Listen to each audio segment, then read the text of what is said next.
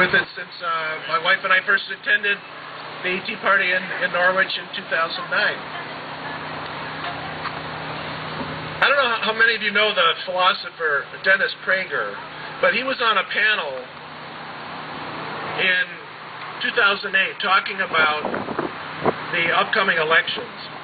He was on the panel with Sarah Palin, by the way, and he was saying the election was not about Barack Obama. It was about a nation that would elect a Barack Obama. This election in 2012 is really an election for the soul of America. It really is. It's not just trite. It really is, because Obama is trying to take down this country. Everything that made this country what it is, which made it the most prosperous and freest nation in the history of the world, is being dismantled by this man. He didn't really grow up or spend many of his childhood years in the United States. He was in Indonesia.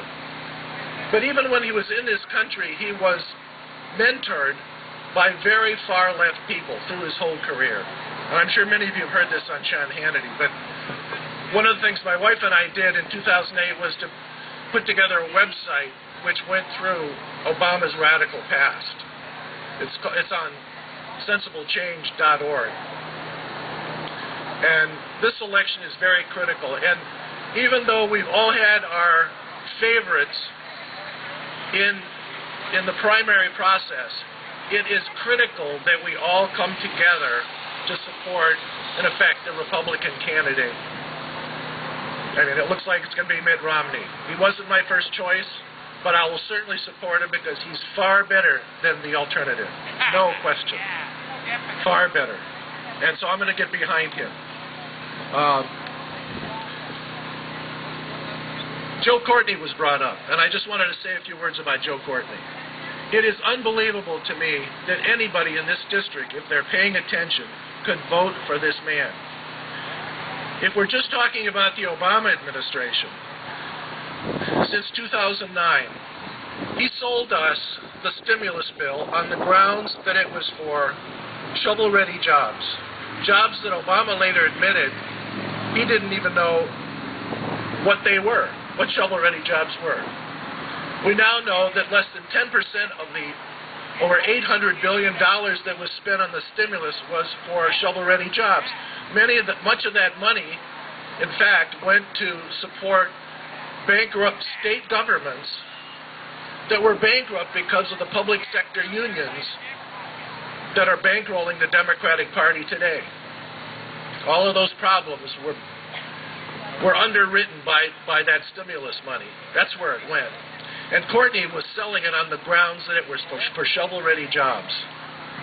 Then he sold us cash for clunkers, another boondoggle that wasted millions of dollars taking good cars off the road and again, wasting untold millions of dollars on a complete boondoggle. Then he supported something called cap and trade. Cap and trade is based on the fraud of a global warming crisis. Global warming, global temperatures have gone up and down for eons, ever since the Earth has been here. Over the 20th century, temperatures have increased, according to the UN now, 3/4 of 1 degree. And that's according to land-based temperature measurements. In actuality, the satellite measurements show that it's probably half of that. And it took place within a period of about 20 years, most of it between 1978 and 1998, and now the temperatures have stopped rising.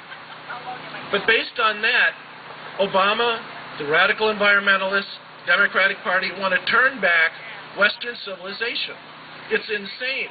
It's, in fact, the greatest scientific fraud in history that we should engage in this. And yet that is what is driving Obama's energy policy, his environmental policy, his radical EPA, are all driven by this irrational fear of carbon dioxide. They treat it as if it was carbon monoxide or something. They don't understand the science. Carbon dioxide is a beneficial element that makes plants grow. Increasing carbon dioxide is beneficial to life on Earth, and yet they've turned it into a devil because it's a way in which they can exert control. They can't exert control by trying to control the orbit of the Earth or the sun's output. They can only do it by selecting something that affects every one of us. So Joe Courtney bought into this whole lie and was telling us that cap and trade was going to cost us the equivalent of one postage stamp a day for each family. At the time he was lying to us about that, the Treasury Department came out with a study and said that cap and trade was going to cost each family per year $1,746. That was probably an underestimate. The Heritage Foundation has said it would be $3,000 to $4,000 by 2030. Unbelievable. And that we would inflict that kind of pain on our economy over that inconsequential an increase in temperature, which isn't even largely caused by man. It's caused by natural forces. But people have bought into this lie. And if you ask people about global warming, they'll say, oh, but a consensus of scientists believe this. Well, I said, well, what is the temperature right now? How much has it increased? No, none of them can answer that. Ask a politician that. Ask them some of the basic science. They can't tell you. And then we have Obamacare that Courtney pushed. The biggest disaster, potentially, in American history. Not only the 2,700 pages that were passed, but the already 10,000 pages of regulation. The thing you have to understand about Obamacare, it is about control. And the control has been passed from Congress that didn't read it to the unelected bureaucrats in Health and Human Services that will implement it. It's been effectively passed to the bureaucratic arm of the government under the executive branch. It's the most massive transfer of power in the history of the United States to unelected people. So all of these things are a real threat, and if you don't have good people in office, this is what we get.